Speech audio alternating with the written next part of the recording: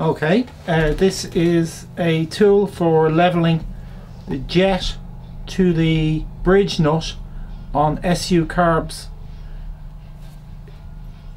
by depressing it on a flat surface. As it gets to flat, the top screw becomes level with the outer edge. When adjusting SU carburetors,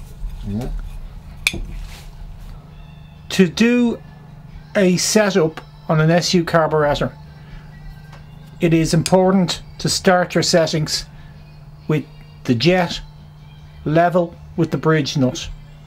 This can be hard to do when the carburetor is in place and in position. This tool allows you to place the tip into the main jet and then adjust the screw until this becomes level.